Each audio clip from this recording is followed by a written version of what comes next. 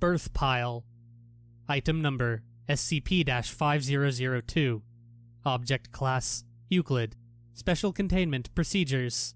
SCP-5002 is to be contained in a modified amorphous entity containment chamber equipped with an automatic humanoid detection system, HDS, as well as remote turrets that are activated upon detection of SCP-5002-A instances. SCP-5002's containment chamber is to undergo a monthly cleaning process in order to gather and discard the remains of SCP-5002-A instances.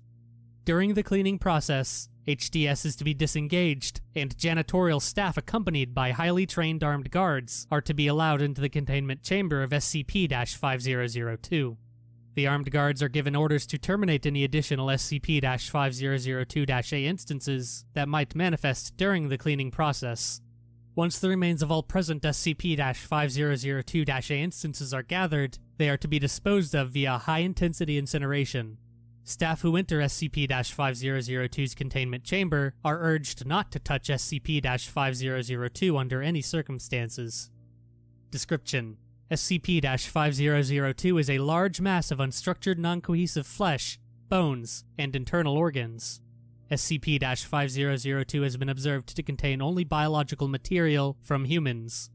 SCP-5002 contains over 600 complete sets of every single human organ system, including but not limited to the entire nervous systems, cardiovascular systems, digestive tracts, both male and female reproductive organs.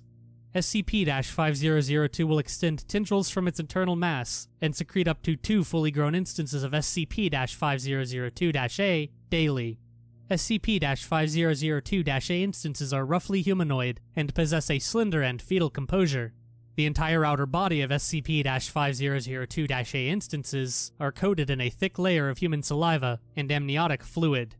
SCP-5002-A instances are structurally fragile and extremely hostile. SCP-5002-A instances are easily terminated.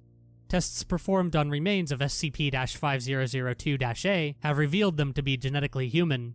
Any individual who touches SCP-5002 will dragged into SCP-5002 and be stripped layer by layer of their organ systems before being assimilated into the mass of SCP-5002.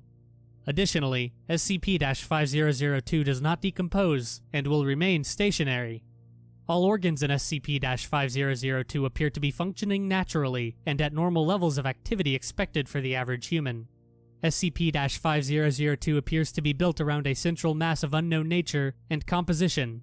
Attempts to locate, retrieve, analyze, or otherwise access the location of this mass has resulted in unforeseen technical difficulties and failure of the operation.